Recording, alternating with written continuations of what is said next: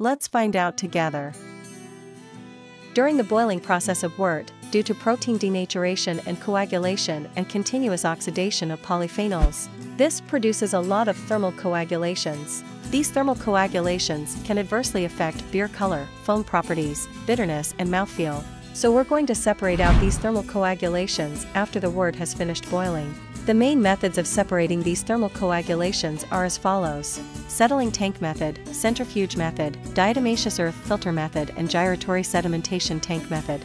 Most breweries use the gyratory sedimentation tank method, compared to other separation equipment. The structure of the gyratory sedimentation tank is simpler, the operation is more convenient, and the separation effect is better.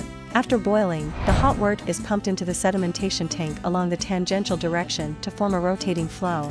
After the whirling effect, the thermal coagulation particles in the wort are finally deposited in the center of the bottom of the trough in the form of a mound, to achieve solid-liquid separation. The bottom of the gyratory sedimentation tank will have a 2% slope.